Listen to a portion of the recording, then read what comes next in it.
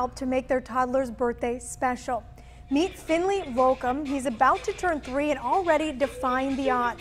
Finley was diagnosed with brain cancer 2 years ago and continues to have chemotherapy treatments. His mom, Stacy, says since his future is uncertain, this year they are holding a birthday card drive in hopes of flooding their home with cards for Finley. To see people come forward reminds me that there is good in this world and that we're not all alone. And feeling alone is the absolute worst feeling.